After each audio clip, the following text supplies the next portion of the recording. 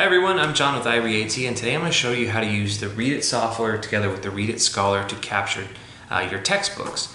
So what we're going to do is we're going to turn on a couple different things. We're going to turn on multi-capture, so it'll capture multiple pages at one time, and then we're also going to turn on something called split pages. So as you can see right here, I have my textbook wide open, so 2 pages are showing up here. So I'm going to have it do 2 things. So I'm going to have it split those pages up for me so that it can number my pages correctly, and then I'm also going to do multi-capture, which means I can turn the page and it'll capture the next page, and I can turn again and capture again, keep going just like that. And you could capture even a chapter at a time or even a whole textbook at a time if you wanted to, and then you can use the Readit software to have it read aloud to you, have it show up in large print, high contrast, that kind of thing. So what I'm going to do here is I'm going to go into my Readit software.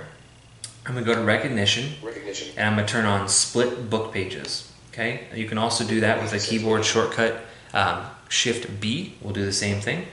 Then I'm going to go here to my Edit page, or my Edit menu, excuse me, and I'm going to do a multi-capture. You can also do this with Shift plus Enter.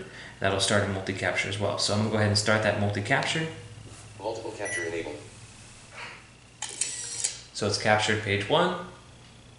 Turn page. And it asks me to turn the page. I'll go ahead and do that.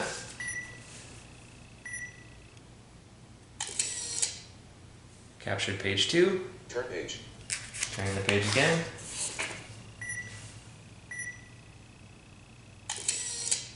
There's page 3. Turn page. Do one more time.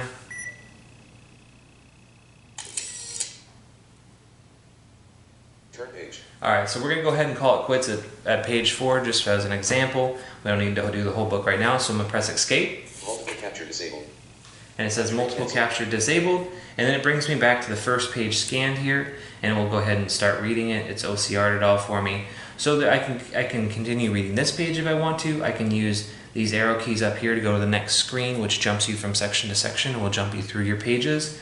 And so you'll notice 2 things here. So number 1, that it cut my page off here, so it did split those up for me, and then that way it will know page 1, page 2, page 3, etc. So it split up my pages for me, and then I captured multiple documents. So I'm going to go up here and we'll kind of scroll through a few of these to show you that we captured. There's page 2, and it jumps by section. Page 3. Here's page 3.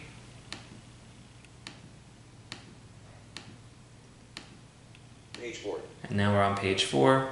So as you can see, there we go, we got multiple pages. It did split those up for us into individual pages, even though I am capturing 2 pages at a time. That just speeds the process up. Anyway, now that we have our textbook or our chapter or whatever we wanted inside our Readit software, we can save this if we'd like to. We can export it to a bunch of different formats like MP3, Word documents, text documents, PDFs, so on. We could read it inside here using the speech feedback from the OCR. We could also have it in large print, high contrast if we wanted to. So we can come up here, say zoom in, for example. We'll switch this here to binary. There's a high contrast, black on white. We could switch that too. If we want high contrast, black on white. We can digitize it. We can do all kinds of things. So that's how you get your textbook into the Readit software. Thanks for watching, and we'll see you next time.